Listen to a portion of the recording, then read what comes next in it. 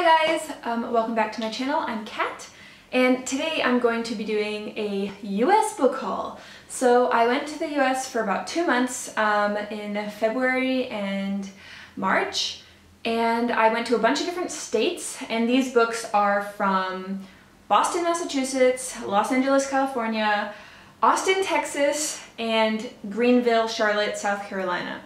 So there are a lot of books to get to. I think there's 24 of them.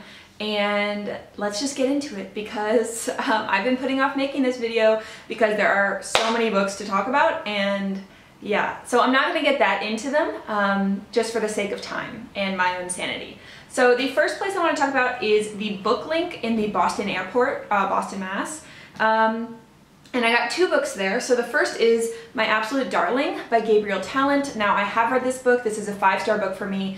I will leave my review of it down below. I read it a few years ago, I think. I love this book. We are following a young girl named Turtle who lives with her father kind of in the backwoods of the Mendocino coast, and it is a very dark family tale. It's not for everyone, certainly, but I just loved this book when I read it, and I'm slowly trying to buy all the books that I love again. So some of this haul is buying books that I have already read that I love and I can recommend to you guys, and then the other half of this haul is books that I wanted to find but haven't been able to find in Australian or Asian bookstores. So this is the first one that I got, and I was really excited about this cover because I'm not a fan of covers that have people's faces on them usually, so I really wanted to get this cover. The other book I bought at that bookstore is I'll Be Gone in the Dark by McNamara, I believe is her name, and this one is really popular right now. It is the true life story of a journalist, McNamara, who spent her life kind of trying to find the Golden State Killer in California, and she compiled all of this evidence and tracked down all of these leads, but then she died unexpectedly right before the killer was actually found. So I read this book really fast, and I actually left it with my sister in Texas because she really loves like murder podcasts, so I figured that would be right up her street. Okay, so then the next store I went to was a huge thrift store in South Carolina. I don't remember the name of it, but I got a bunch of books for like basically nothing at all. I got On the Beach by Nevil Shute. So this is a post-apocalyptic book about like the nuclear fallout from an Australian beachside town. I think this is like considered a classic in post-apocalyptic fiction. So I just really wanted to read it, and I liked the cover. It's kind of an older one. The newer cover that they had was like a bright red one, but I kind of like the old beat up copies. Plus it was only $2.50, so win. I also picked up from the same bookstore The Heart is a Lonely Hunter by Carson, McCullers. All I know is that this is about a woman's life, and I don't know more than that. I just know that it's been on my TBR for a while, and for $3 I figured I will get to it sometime. And then I picked up another one that I have kind of no idea what it's about. It's called Loner by Teddy Wayne. So I have never heard of this before, but it follows a guy who goes to Harvard, and he doesn't fit in, and I'm hoping that this is gonna take a dark turn at the end. I hope that it's not just like a going to college story. But I literally have no idea. But I saw it and the cover really intrigued me. It's kind of a cover buy for sure. And for $2, why not? Okay, and then 2 books that I really did have on my TBR and super wanted. No Longer Human by Osamu Dazai. So this is a young boy's alienation as he's growing up in Japanese society, and this is a classic. I just have never read it before. I wanted to get either this cover or the cover that's like the statue turning. I know that seems really strange to maybe people that aren't fussed about covers, but when you see certain editions, you know, you just want them in your life. So this was one that I wanted for myself. I haven't read it yet, but I'm really keen to get to it. Another one was The Census-Taker by Mieville. This one I have read, and I think I gave it 3.5 stars. I don't know. I'm kind of in a love-hate with Mieville because his stories never make sense to me, and the plot never really wraps up. It's always really vague and ambiguous, but his writing, though, is beautiful and dark and creepy. So this, I'm gonna keep it for sure, even though I wasn't in love with it. We're following a child whose family is disintegrating, and they live up in the hills above this town in a world which had big wars and kind of machines have disintegrated. It's a very creepy story. But it just felt unfinished to me, but I can't get it out of my mind. It's one of those books where like you don't want to like it, but there's something like that just has your attention, if that makes sense. So the last one that I got from that used bookstore is Twice Bitten, Love in Vain, Tales of Vampire Erotica. Now, this is not my normal, like what I would read. The reason I got it is because it's edited by Poppy Z. Brite, and Poppy Z. Brite is my favorite horror writer of all time. So I have been on the lookout for some of their books, and when I saw this, it was in the erotica section, but I thought I would give it a go. And I've read that much of it, and I think that it's mistitled. It's not love in anything. It's a lot of blood and it's a lot of needles. So I don't know if I will be reading this or if I will just skip around and see if Poppy Z. Brite wrote anything, because honestly, there was one chapter that I just had to be like, nope. So I put it down and I have not picked it back up. It might be too much for me. Okay, and then after that, I have one book. We went to like this private bookstore that's in a house. It is the most gorgeous bookstore of all time. Like, it is gorgeous. It's like in this white 2-story older manor house, and it has like a winding bookcase, and I wish I had pictures, but I probably do, but anyway, I got Your Heart is the Sea by Nikita Gill. So this is a poetry collection, which is based thematically around the ocean, and I've just been really wanting to get to it. Oh, okay. It's called Joe's Place Bookstore.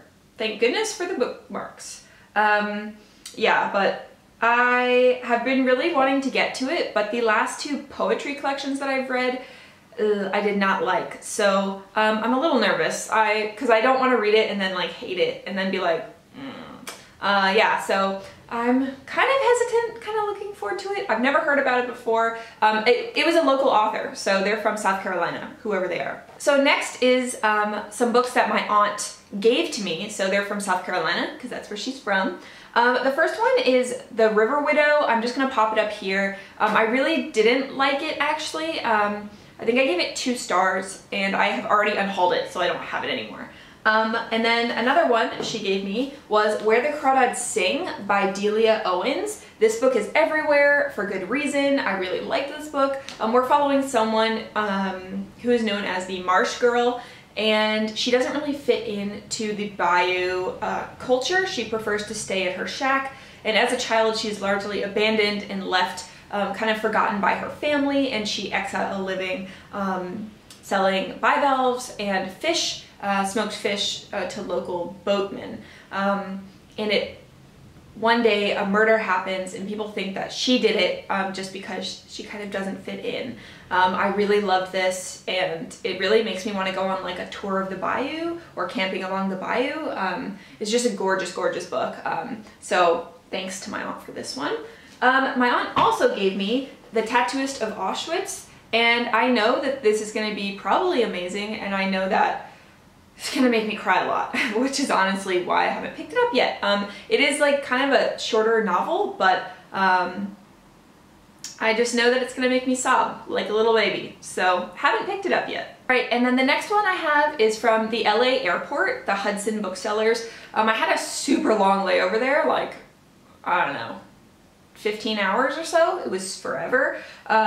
So I bought The Dark Descent of Elizabeth Frankenstein. I had every intent to read this book which is a retelling of Frankenstein from the point of view of Frankenstein's wife. If that doesn't sound amazing, I don't know what does. I had a 15-hour layover, so I was intending to read it. Did I read it? No, I didn't. I fell asleep. I'm really looking forward to this. Again, this is one that I'm so highly anticipating that I am nervous to read it. This was on my 5-star predictions list, and I just love Frankenstein retellings probably the most. So yeah, I'm really excited about this one. And then after that, I flew down for a month with my little sister, and throughout that month, as you can imagine, I went book shopping quite a lot. So I have 4 different bookstores to talk about. The first one I went to was South Congress Books, and I will just tell you right now, something so traumatic happened to me in that bookstore. So, I mean, I don't know why I was being a crazy person, but I was going through fiction from Z to A instead of A to Z, and when I got all the way up to B, which is where Poppy Z. Brite lives, a man steps in front of me, reaches out his hand, and takes the book I was looking for. If I had gone from A to Z, I would have got the Poppy Z. Brite book, but instead, it was taken right in front of my eyes. I was like flabbergasted. I was shook. It was a problem because I panicked and I said, oh my god, that book is so good.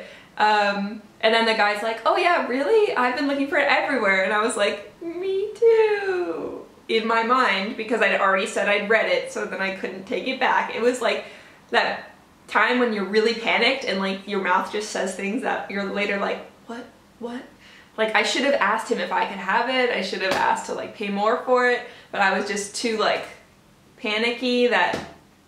Anyway, I did find a book there that I did actually buy, so hooray for that. It's In Praise of the Stepmother by Mario Vargas Llosa, and I have read this, and I'm not sure if the review is up for it yet or not. It's in one of my wrap-ups.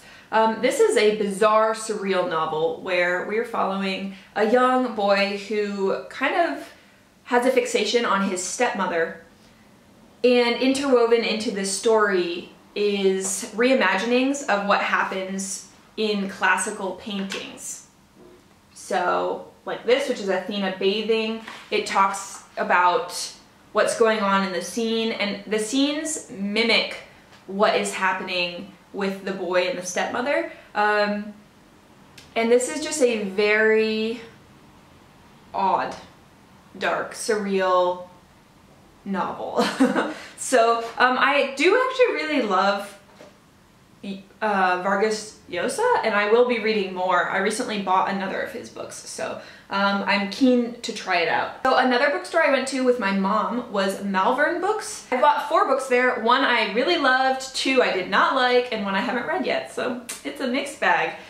So I got Why God is a Woman by Nan Andrews. This is a poetry collection that I was not fond of at all. It reimagines an island nation that is matriarchal, where all of the women are kind of these beings that are put on pedestals, and all of the men have wings and are kind of subjugated, and it's a direct, you know, metaphor for our modern society, just switched. Didn't really like it. I gave it 2 stars, I think. Yeah, so that was a bit disappointing. Another one that I didn't get on with is Don't Call Us Dead by Danez Smith. This is a poetry collection about growing up gay and black in America, and I think it's just poetry, man. I think that I have a very particular poetry taste, and I think that I just am really unlucky with poetry. So this one, I gave 3 stars, I think, 3.5 stars, and some of the poems I did get, a lot of them went completely over my head, and the style just wasn't for me, unfortunately. Okay, and then I got A Planet for Rent by Yoss, which if you guys have seen my wrap-up for this one, this was kind of amazing. It reimagines, so the takeover of Cuba and the kind of colonialization of Cuba, it reimagines it as if the earth is being taken over by alien species, which sounds bizarre, and it totally is bizarre, but in the best surreal way. Think instead of a complete book, think of this as a collection of short stories, and it will blow your mind. Yoss's imagination is like just amazing. I also recently bought another Yas book that I cannot wait to get into. Yeah, so I really loved this, and I got it from Malvern Books. And the last one that I picked up from Malvern Books, I haven't got to yet. It's Lion Cross Point by Masatsugu Ono. And this one is following a shy, traumatized boy who moves to an island city where you don't know what exactly has happened to him, but it said he needs to overcome his shame, anger, and sadness. So, very ambiguous seaside town and Japanese author I've never read before, an amazing cover. I'm here for all of this, and I just could not get this book. Like, look at that gorgeous cover. Another bookstore that I went to with my sister is Bookwoman, also in Austin, Texas, and it is a, I believe, woman-owned queer bookstore. So many of the books in the bookstore are focused on queer literature, which is why I was able to pick up If You Could Be Mine by Sarah Farzin. So I've been looking for this forever. This was a recommendation from Jen Campbell about two girls who are in love with each other in Iran, where it is forbidden to be in love with the same gender. However, one of the partners is considering getting a sex change in order for it to be legal so that they can marry each other. And this book was very unique. I hadn't heard of like most of any of the things in here. Kind of the queer subculture and the queer like hidden underground culture in Iran. Literally had no clue about that, so this one was a great one that I found. Also in there, I picked up The Seas by Samantha Hunt. This I have loved. It is also a very bizarre book about a girl who believes that she is a mermaid and that her father is Poseidon. She has some sort of probably mental disorder or something that makes her view reality differently. You're never quite sure, and they don't really say what it is exactly. So you're never sure if what's happening is happening, and it gives like a surreal light to everything. And the ending was amazing. This book just came out of like left field, and it's very haunting. I loved it a lot. And also the cover is just amazing. So the last book that I got in Bookwoman is this edition of Norse Mythology by Neil Gaiman. I got this for my husband, actually. He's a huge Neil Gaiman fan and also like Norse mythology. I just couldn't pass up this cover, so I got it for him for his birthday. And he just finished it today, and he said it was really great. So I will probably also be picking this up at some point in the near future. So yeah. Okay, and finally, down to the last bookstore. So the last bookstore is Half Price Books, also in Austin, and it was amazing. I spent hours and hours there. I'm pretty sure like my sister had the patience of a saint, because literally hours. So the first book I got is Heartbreaker, which I had read in February, I think, and I picked this up because I had loved it so much. So this was one of the most surprising, bizarre reads of the year. You're following a cult that is kind of stuck in the 80s. So it was founded in the 1980s, and so everything they have, the cars, the clothes, the music, is from the 80s. And we're following a main character whose mother suddenly drives off into the night and goes missing. And no one ever leaves kind of the cult reservation, so the girl is trying to find out where her mother went. So the first third is narrated by a girl, the middle by a dog, and the last by a boy. It is truly bizarre, truly unique. Never read anything like it, and it's one of my favorite cult books, I think, of all time now. So yeah, I had to pick that up. Okay, and then the last two are really, really dark. So this is Exquisite Corpse by Poppy Z. Brite. So Poppy Z. Brite isn't in much, you can't really find Poppy Z. Brite easily in bookstores anywhere. I'm not sure if they're out of publication or what, but this one I actually read while I was backpacking through Thailand with a friend of mine, and I read it on a night train, and I was terrified. So this is following a serial killer and an accomplice who decide to murder a young runaway boy. So it's very dark, very gruesome. It is like super ultra dark, like one of the, I had to put this book down multiple times. So if that is not your cup of tea, just like go ahead and skip right over this one, because not much sunshine to be had. And the last one that I picked up from that bookstore is Gold Rush by Miri Yu. So I was actually looking for another one by Miri Yu called Ueno Tokyo Station, and instead I got Gold Rush, which won the Akutagawa Prize, but I started to read this and I got this far through. This book is like the belly of the beast, really dark. This is like, if you've ever read Almost Transparent Blue by Ryu Murakami, who's another one of my Japanese horror writers that I love. Very dark, very depressing. And I've been trying to read books that are not super depressing just because I've had a bit of a rough time lately, so I'm trying to read books that at least have some happiness in them. And this book has no happiness. It's all very dark, which I should have known from the cover. And also, it says that it is a Japanese version of American Psycho, if that makes you feel anything at all. It's basically about a boy who is raised, and his father is the head of the gang who runs a gambling joint as well. He decides to murder his father and take over, but things don't go as planned.